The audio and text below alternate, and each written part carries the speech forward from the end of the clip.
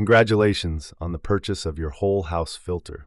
Your new system works in 2 stages. The carbon filter will eliminate any contaminants or chemicals, and the sediment filter will remove any particulate. This video will walk you through the installation process.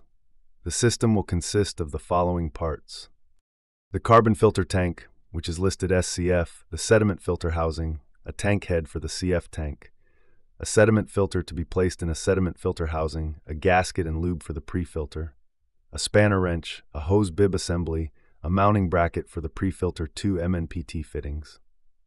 Also, a bypass valve is optional and sold separately.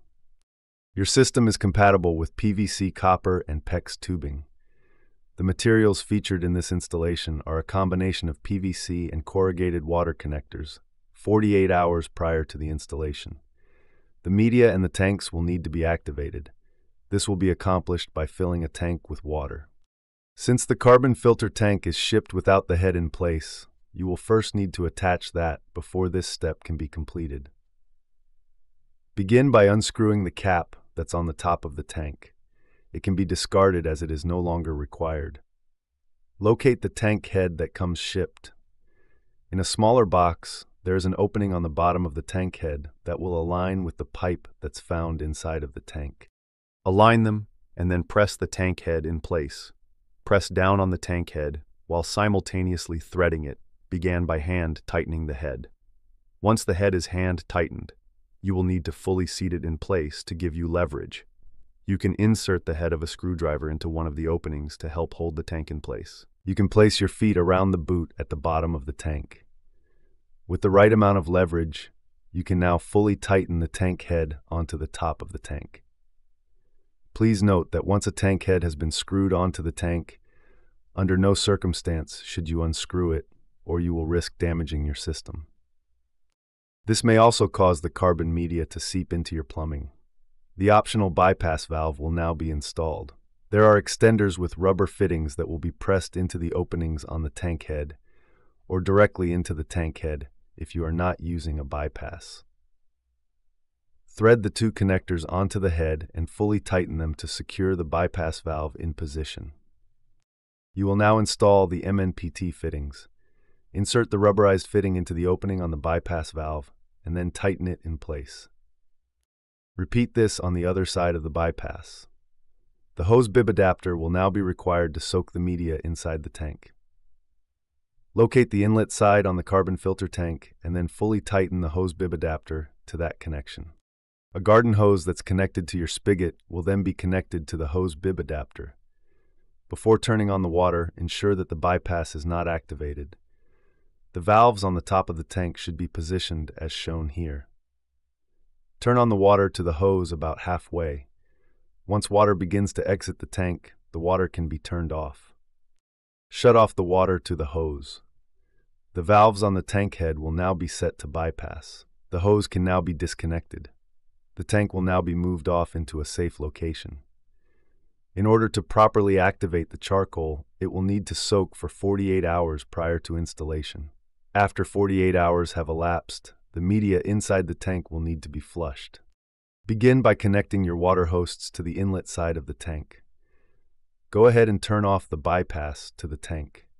You will also notice water escaping from the other valve.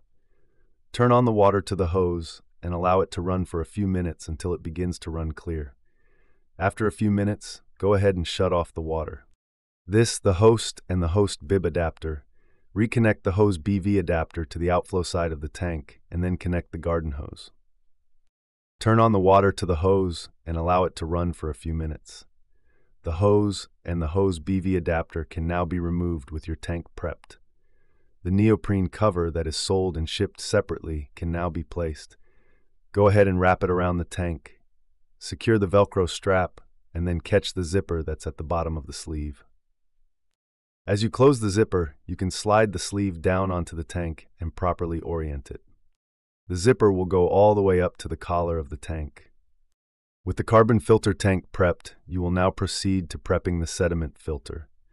Unscrew the top of the tank to remove it. Inside you will find the gasket and the lube that's required for the next step. There is a groove indented along the top of the housing that will receive the gasket. Go ahead and lay the gasket in place. Apply some of the provided lubricant along the edge of the gasket and then spread it out to ensure that it's evenly coated. The gasket will then be flipped over and reseated into the groove. Apply the remainder of the lubricant and once again spread it out to ensure that it's evenly coated. The provided sediment filter will now be installed. It has an opening that will rest upon the nipple that's on the inside of the housing. Drop the sediment filter into the housing and then make sure that it sits flush. It should sit just below the surface. The lid of the housing has guides that will ensure that the sediment filter properly aligns when you put it back on. Go ahead and place the lid and fully tighten it by hand. PVC nipples will now be installed on the end and the outlet on the top of the housing. To ensure that there are no leaks, plumber's tape will need to be applied to the threads on the PVC nibbles before you install them. Thread the PVC nipple in place and fully tighten by hand as tight as possible. Repeat these steps on the opposite side. A pipe wrench or a pair of pliers will now be required to fully tighten the PVC nipples into the housing. The final step into prepping the sediment filter is to apply plumber's tape to the threads on the PVC nipples. The sediment filter will now be mounted using the provided bracket. Due to the weight, you will need to mount the bracket to a stud and note that a level is beneficial during this step. Once you identify the optimal location, go ahead and mark out the holes to be pre-drilled. A 3/16 drill bit can then be used to pre-drill the holes for the mounting bracket. Locate the bag of the provided bolts and washers, and then use a 1/2-inch socket to secure the bracket to the wall. Before mounting the pre-filter to the bracket, take a look at the top to identify the inlet and outlet direction of the water to ensure that it's being properly oriented. It will then be secured to the bracket with 4 of the provided bolts. The next steps of this installation will have you tap into the pre-plan. Please be sure to shut off the water to the home before performing these steps. Also note that it's a recommendation to install a bypass ahead of the system to allow for easy maintenance. Bypass valves are sold separately on our website. Expose a pre-plumb and then install a connector with a 1-inch threaded adapter. You will need a threaded adapter on the other side of the pre-plumb as well.